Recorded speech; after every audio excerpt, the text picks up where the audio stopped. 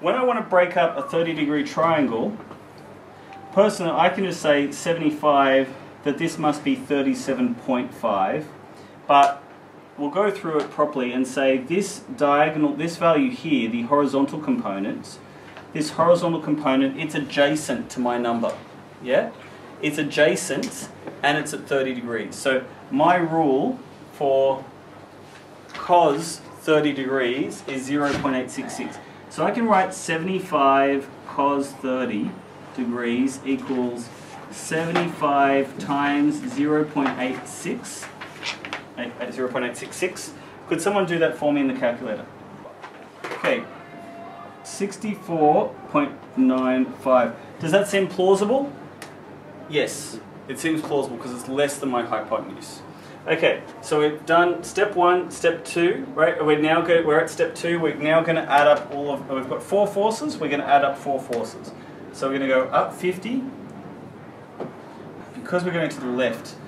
Because we're going to the left, I have to make sure that my arrows point tip to tail, right? So that means that they flow in the same direction. So across 80.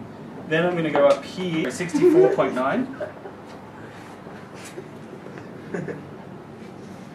And then I need to go down 37.5. I want to check out I haven't missed any forces. 1, 2, 3, 4. Okay, so what am I missing? What more do I need to make that work? Oh, right. What gap do I have here? So just to show, this is where we started. We started here. That's our start point and that's our end point. Right? That's our start point, that's our end point.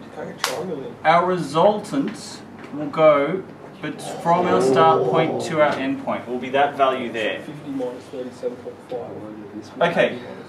Yeah? Okay. So what are our values here? What are we missing? What do I need to add to 64.95 in order to get to 80? 15.05. 15.05. Okay. What do I need here to get to that value? 12.5. Now, if I just draw that triangle up again, 15.05, 12.5 equals my resultant R. R equals the square root of 15.05 squared plus 12.5 squared equals, can someone tell me that?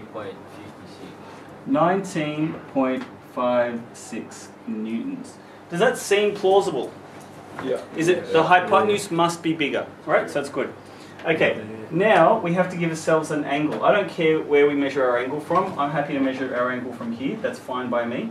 So I've said that theta equals, right? So we're now at step 4. Step 4 we use trigonometry. I'm going to say theta equals the inverse of tan, or the arctan if you're using the computer, a tan on Excel.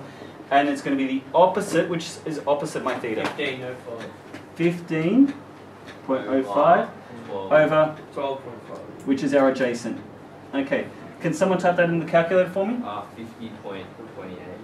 50.28. Okay, degrees. So I'm going to write here my angle. I'm going to write my angle like this and say 50 degrees. Does it look like it could be 50 degrees? Does that seem plausible? Yeah.